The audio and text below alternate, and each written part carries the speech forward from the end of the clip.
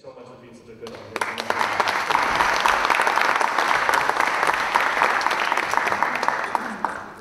Hi, I'm Dennis Bush, and it got started. It was an assignment for my Master of Fine Arts program in creative writing. It was a screenwriting class, advanced screenwriting. And everybody else in the class was writing sad, depressing, shitty films. And I wanted to do something that was different and light and fluffy and sweet and romantic. And so I did. And I've been working in the business for a long time. I do a lot of script doctoring and dialogue doctoring for film and theater, and so I didn't want to submit the project once it was finished. I was kind of done, and the professor said, it's part of the assignment, you have to submit it. I said, but the people who I fix things for like that I don't have projects that compete with theirs. And he said, too bad. And so I submitted it on the very last day at 11:50 something p.m. and the deadline was midnight, and submitted it to a networking site for screenwriters and producers. And 12 hours later, I had an option offer from Rosser, and yeah. So, which was fun. And her first words were, let me tell you why you should let me option your script. And it started then, and it happened really quickly. I mean, for all of us, generally in the business it takes 3 to 5 years to get something done, and it's a very strange percentage of the number of scripts that actually get optioned that get to the next step and then the next step. And all along, everybody that I know would say, you know, this doesn't happen. And I know, it doesn't happen. You don't get optioned right away. You don't get it doesn't move forward. And then 6 months, and then they send you another check to keep the option alive, and that was nice. And it kept moving forward and moving forward. And from the very first draft of this through the shoot was a year and a half. So it moved really, really quickly, and that's a testament to Rosser Goodman, the director, who sends her regards, and everyone connected with the film is very grateful to the Desperado Film Festival for this prime slot Saturday evening, and for your hospitality. And so I will pass to Cait. Hello, hello. Thank you guys so much. I really appreciate you guys coming out. It's a strange process putting together a movie. There's so many different people working on it at any given time, bringing what they bring, but it really all started from Dennis Bush's imagination, and I really want to just the tribute to that, you know, these great characters and the heart that they had, that all really originated with Dennis, and it was a thrill to get to take that and add what I brought to it. Thank you very much. I appreciate that. Thank you. Won't bore you too much, but I originally got into screenwriting. I'm a musician and a singer and a songwriter, and that's what I do most of the time is I make music and I tour around. And it was at Scottsdale Community College a few years ago, I got involved in the screenwriting program, and sort of like Dennis is talking about here, the class project was to write a script, and I wrote a script that I had I'd never written before, and eventually that script led me to the Los Angeles, the Outfest Film Festival has a sort of a screenwriting lab, and so my script led me there, and it was actually one of my lab mentors who connected me with Rosser. And that's sort of how I came on board Love or Whatever, and I think it was a good combination. We never actually worked together, like sat in a room together and worked, but we sort of meshed our creative ideas together, and it was a real thrill. So.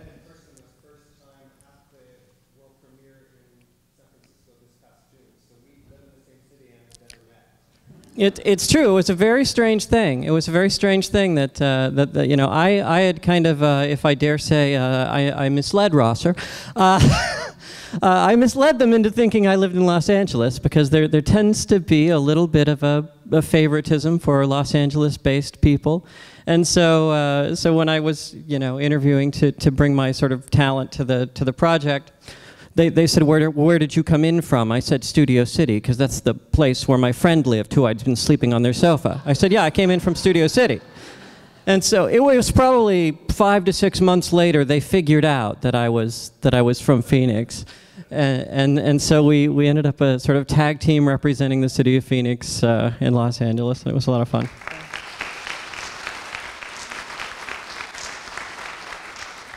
So let's have some questions, I guess, Helen. Anyone at all?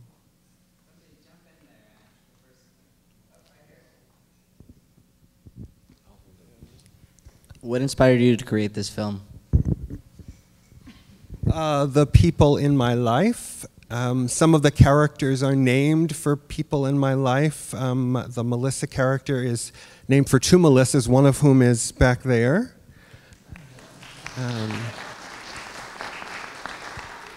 The pizza man is inspired by the handsome man next to her.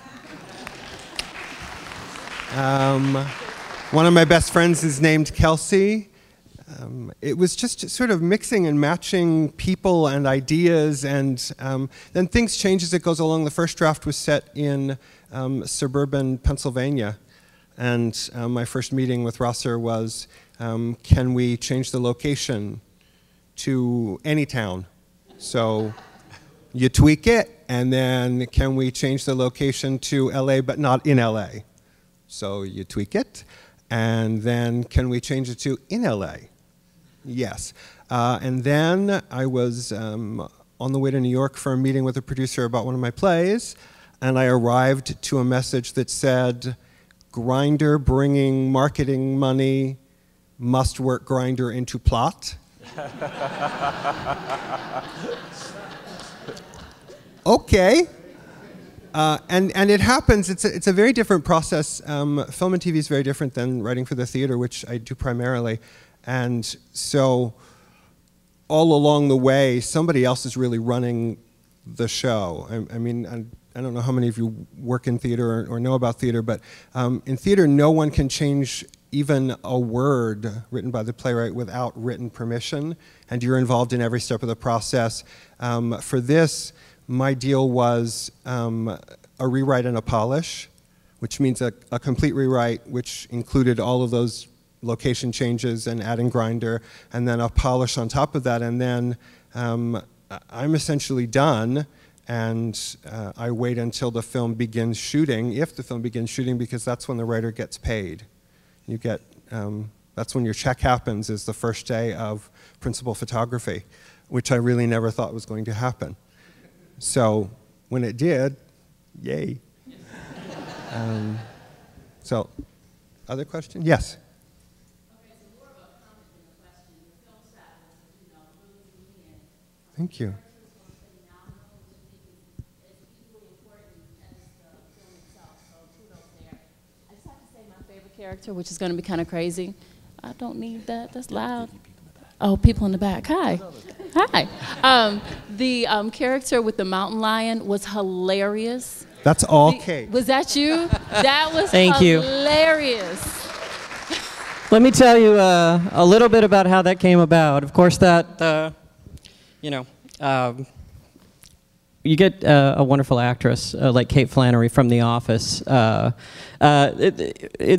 Dennis said, you're shooting an independent film, and a lot of times the director calls you up and says, I've got twins. Like, I have twins, work them in. Their production value, I have twins, put the twins in. Or that thing that you said in a bookstore, we can't get a bookstore. Make it something else. So we made it something else. But then you get the call, yeah, I've got Kate Flannery from The Office. What can you do with Kate Flannery from The Office? Like, I can do anything you want me to do with Kate Flannery from The Office. And we had originally written a scene there that was sad.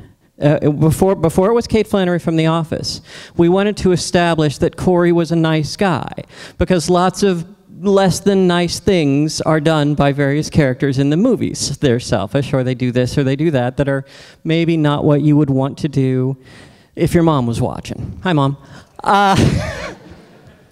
And so we had a scene at the beginning where it was a person who was in terrible sadness, and Corey comforted them, and the audience was supposed to go, "Oh, Corey's a nice guy. I will excuse his horrendous behavior later in the film." And then Cait Flannery from The Office is available for a day. And so, well, write something funny. So I wrote something funny, which is basically what you saw, and I sent it to Rosser, and Gia Masali is one of the producers, and they said, "We cannot ask Cait Flannery to say that she got made love to by a mountain lion. That's Cait Flannery from The Office. If she reads this, why, she'll be outraged and she'll drop out of the film." And so they wouldn't show it to her. And fortunately, I had a friend who knew Cait Flannery, and I was able to get a hold of Cait Flannery and send her the script in sort of a backdoor, so to speak, backdoor fashion.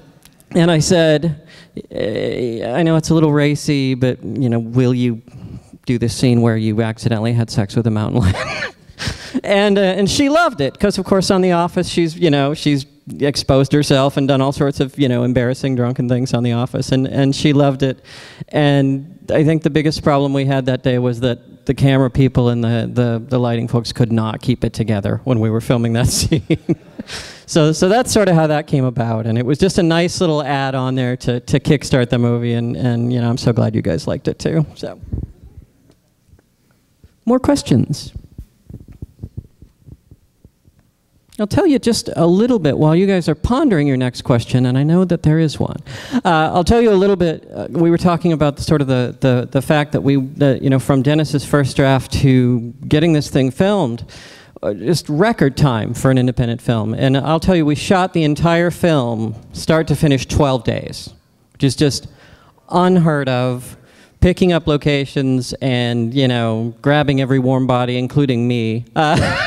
And shoving them onto the screen to try to fill out the cafeteria and stuff. So, usually you're looking at 25, 30 days on a quick movie. So that is. Get the day's breakdown for the shoot and walk out into the living room and say, "There's no way in hell they're going to shoot this. There's no way. This is not possible." But Rosser is amazing in many ways. Running a tight ship and having a great crew that loves her and is dedicated to her. A lot of the colorist and the score, all of the elements that normally cost huge amounts of money, she was able to get at a discount, which helps with the overall budget cost. Yes?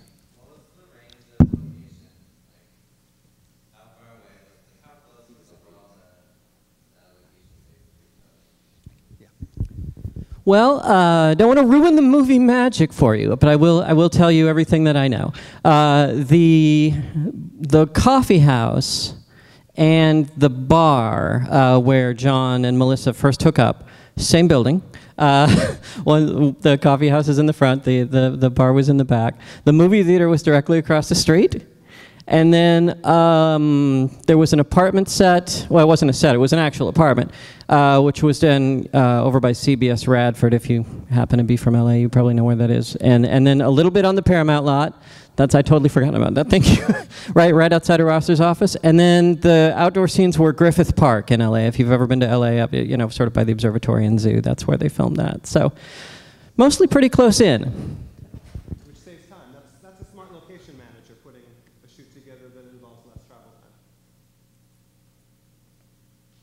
Anything else? Oh, yes. How did you feel about the actor's interpretation of your writing? Were they close to the characters you had on the page? I'm going to let Dennis start that one. Yes. I knew Tyler sort of 2 or 3 people between us knew each other, kind of. I loved what he did. I love the moment after he and Pete are together, the bed scene, and Rosser gave him that minute with the light on his face to have that transition, which was gorgeous. He's really talented. Joel's wonderful and very sweet.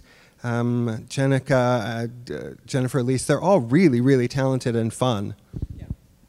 You know, it's, as a writer, and I'm sure Dennis probably agrees with this, well, I should assume, but we sit in a room, we imagine this from our friends, his friends sort of were the impetus for his, and then when I took it, I applied various people that were in my life to those characters too, and then the actors take it to a whole different level, and I was there for some of the shoot, and I was sitting back there and I was like, well, that's not how that goes. No, that's not what I meant. No, you're doing that all wrong. And of course, then it comes together and it's like, no, I'm wrong.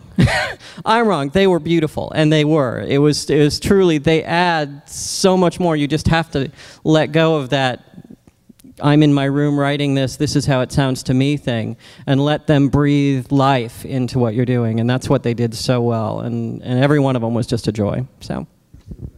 Yeah, and during the casting process, I was getting headshots via email, and what do you think? Does he look like what you want him to look like, and all of those kinds of things.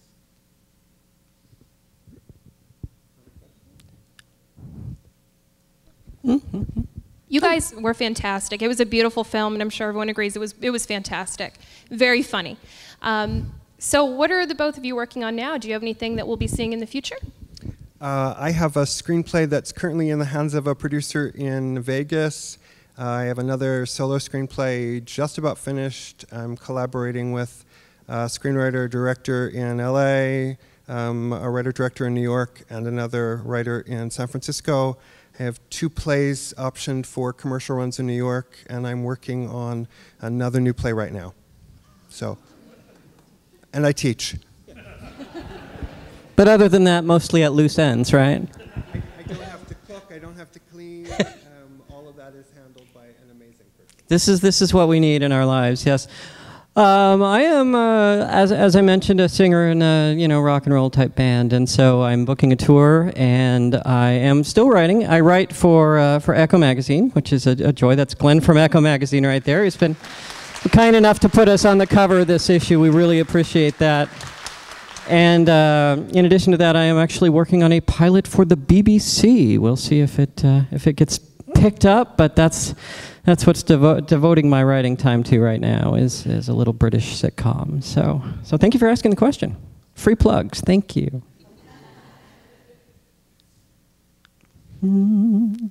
Yes.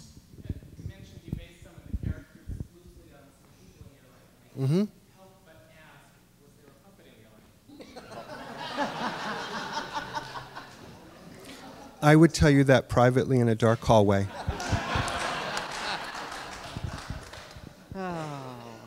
The puppet.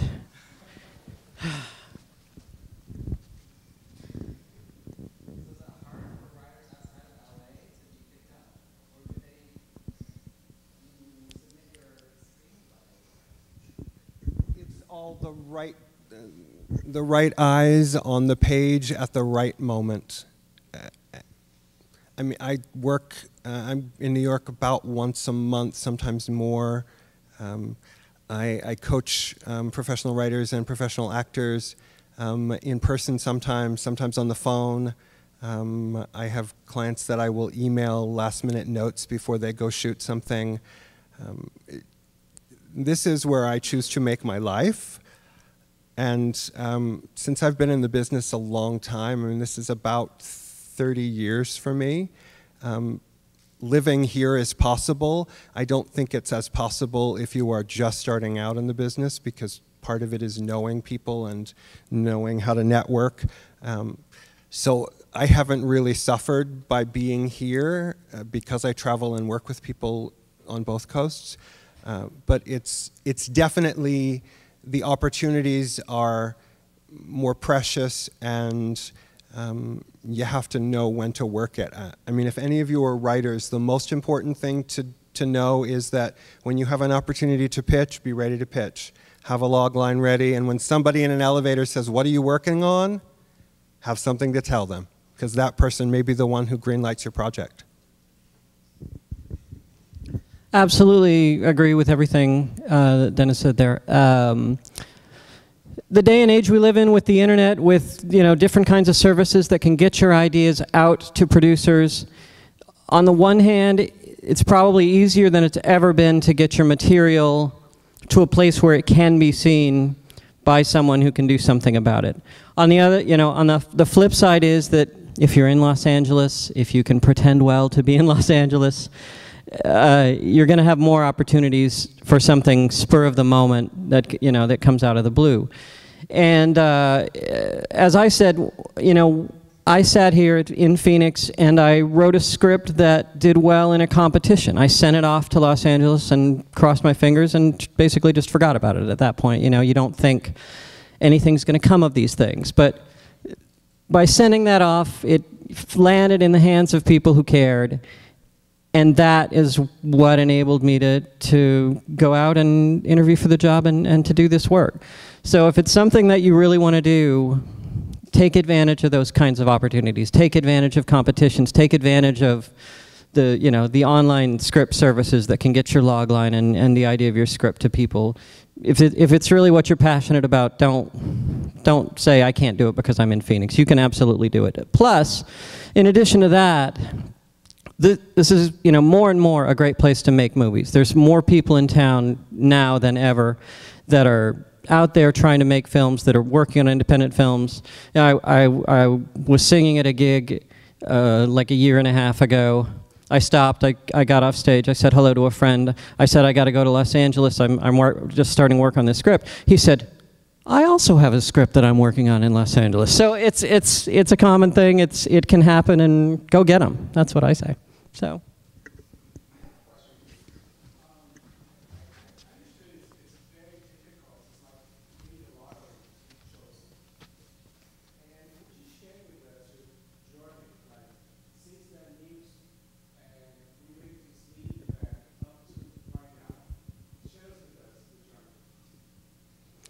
Should I start on that one, or should you start on that one? I think you should start on that one, since you started the project. So. Yes, I sleep.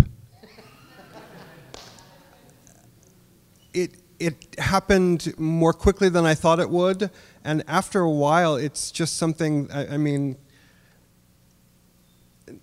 at this point, it's now a little over 2 years ago, so, I mean, when you're doing something in theater, you're rehearsing, and then there you go, you're right into it. With film and TV, you write it, I mean, the cast shot August of 2011, yeah, 2011. So they're all, I mean, when we see each other, I saw most of the producers and several of the cast members in Palm Springs for the film festival there, and everybody's talking about what you're working on now, and oh, you're shooting with her, and oh, yeah, I did a project with her, and that kind of thing.